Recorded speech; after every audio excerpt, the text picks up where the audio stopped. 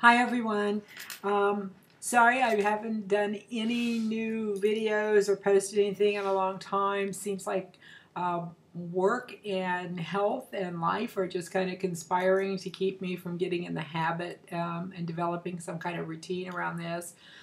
But I keep thinking I will improve on that. So I got home this evening and had some time. I thought I would do a quick review of the Buxom lip polishes, and I did kind of pull some information up on from the website because I wanted to be sure I was giving you the right names of the particular colors. The print on this is so small that unless I have a magnifying glass of the kind that might be used in a lab looking for small microbes, I would not be able to read what the names of these are. So I pulled that info up so that I could give you the right names on this. But it came in a little package of 4, and they called it Buxom Chronicles. And I was looking to see what the price was. Again, I bought it at Sephora, and it was $28 for all 4 products.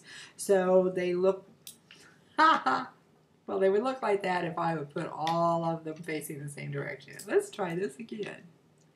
Okay, they look like that. And the 4 names of them are Violetta, which is what they're describing as a fuchsia berry color. That would be this one. There is another one that has quite a bit of shimmer. Not a lot of shimmer. It's just more shimmery than the other 2. And that is called Trixie. It looks like this. The one called Katie, they're describing as a pale pink. Let's be sure I got this right.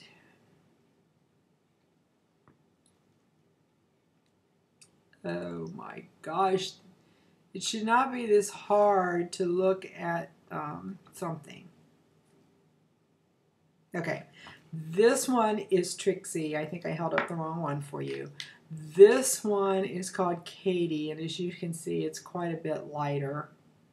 Okay, and then the other one is called Dolly, and it's that tone. Now, what I have on right now actually is Dolly. It's probably the one I wear most often. I don't have any lipstick on under it, so this is just the gloss on my lips. I really like this product. It does claim to have some plumping action.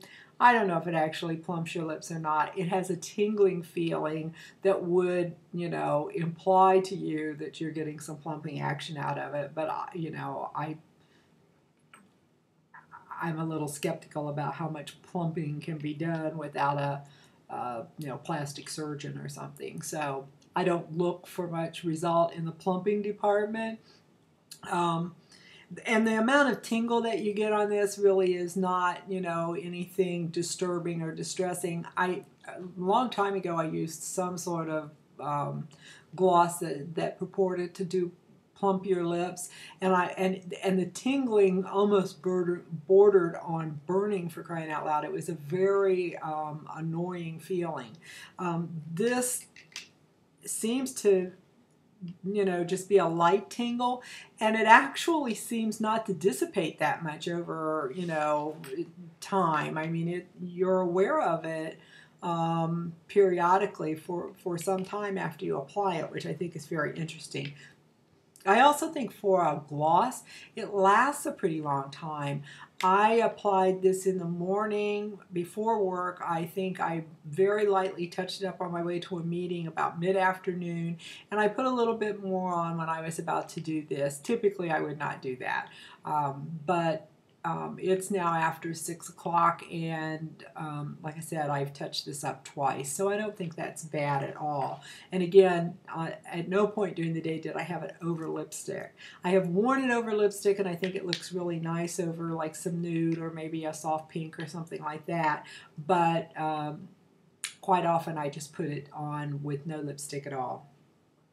I did swatch some of these colors, so hopefully I can give you a little sense of what these look like. Let's see, let's start here.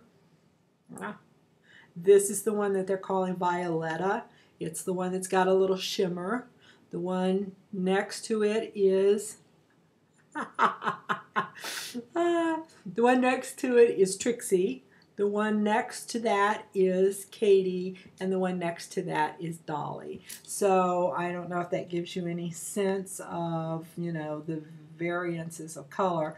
I think if you look, these two are the ones that are supposed to be the most shimmer, and as you can see, they're not tremendously more shimmery than, if I could put my hand in such a way that you could see it, you'll be dizzy trying to follow this. They're not tremendously more shimmery than the other two, so, you know, I don't think that that's something that, you know, would be a disadvantage or something if you weren't a big shimmer fan. I just haven't worn these two colors, I think, because they're a little bit deeper. I did wear this one, and I really liked it. I just haven't worn them as much as I've worn these. So I hope that gives you a little, I don't know if it gives you very much information about this at all. These are a little smaller than many of the other lip glosses that I see, but I mean, for me, this would last quite some time. So I would probably repurchase this. I like the way they feel on my lips. They're not ridiculously sticky. I think that they last a pretty long time for a gloss. I think you don't have to reapply them constantly, so I see that as a plus. The tingling sensation is, you know, not annoying in any way, so I don't see that as a problem. And they don't have a lot of fragrance to them. It's got a little bit of, each one of them smells a little sweet, a little candy-like, but it's not really strong. And once, I mean, if you're not just holding it up to your nose so that you can tell whether it has a fragrance, for me, it's not a noticeable thing. So once you put it on and you're done with it, and I don't really notice that it, you know, the fragrance that much. So would I purchase this again? Absolutely, I would purchase this again. It's my first time to purchase any product from Buxom, and you know, I like this, so I would probably look at some of their other products to see if I like this as well. I hope this is of some interest to someone, and that, you know, if you have not tried the product, maybe you would, you know, have some more information to make a decision from. I hope you're having a good day.